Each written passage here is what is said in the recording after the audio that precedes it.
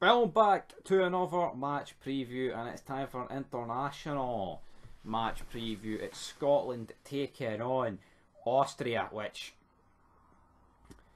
whoa brother, testify, is the start of our 2022 World Cup qualifiers, which, I don't know, I'm actually not that bothered about the international break. Usually I'm pissed off, but I feel like the season in real life, it's kind of just that we need an international break. We've won, we won the league couple of weeks ago, pumped out of Europe, which was, that's just fucking pissed me. I'm still pissed off about that. So this is a well deserved break, I think, because but we'll probably be pissed off here. We are taking on Austria, Israel and the Faroe Islands, but today's match preview is against Austria.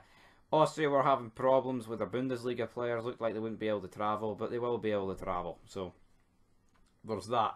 But in terms of us, what way are we going to line up? Now, there is a few people who haven't been picked from the squad, the earlier squads, like Shankland is not there, Lee Griffiths is not there, which I'm fine with. I mean, the guy's a fat, lazy bastard and a scumbag at that, so he shouldn't really be anywhere near this team. Brother, testify that. But we do have the likes of Nesbitt in there. We do have but McBurney. Why is McBurney in there? McBurney's shit. I couldn't care if he supports Rangers. That doesn't change the fact you're pish. I'd say our best player at the minute is Tierney. That's just the way the cookie crumbles at the end of the day. But in terms of a starting 11 here, it is hard to choose.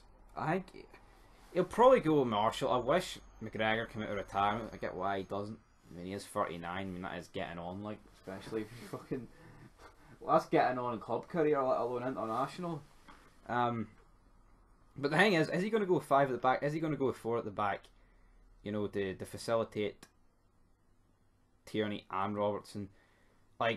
In my opinion, you've got to play both of them. But if you were going to drop one, it would be Robertson.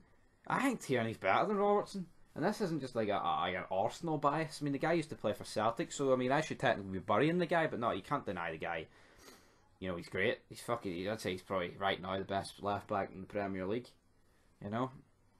Robertson's definitely up there. It's just I think Robertson is a bit overrated because of Liverpool's success over the last year. So everyone who plays for them will be automatically rated a lot higher than everyone else. But I think we'll probably just go with 4 at the back. If we are going to do that, I'd play Tierney.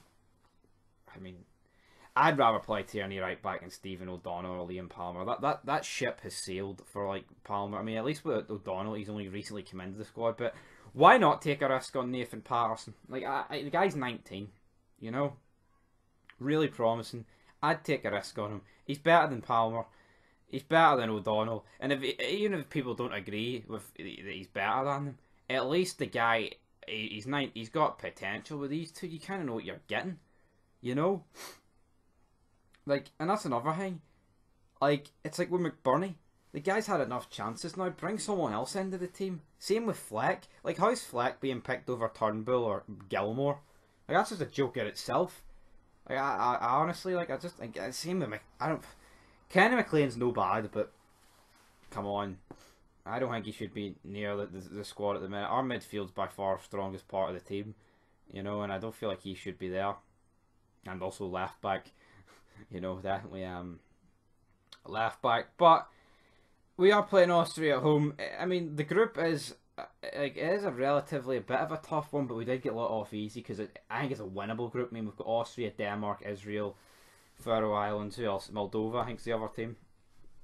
So you look at it like that, and if we have ambitions of winning this group, or even qualifying, I think we need to be beating Austria here. And the fact we're at home, we're at Hampden. Yes, it's an empty Hampden, but we're still at Hampden, guys. We've still got to factor that stuff in.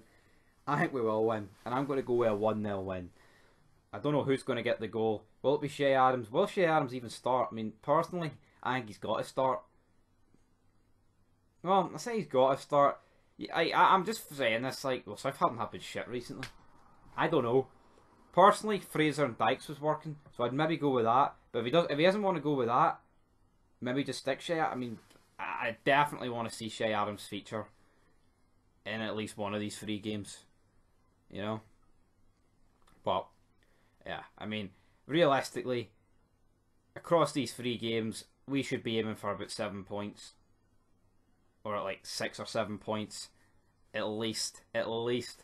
Like, Israel has been a bit of a bogey team recently, and I'm kind of sick of facing them. But you know what? If we beat Austria, beat Faroe Islands, draw with Israel, I'd probably take that right now. But yeah, hopefully we can, guys. But I'm going 1-0. You know what? For the goal, I'll go with John McGinn. Super John McGinn.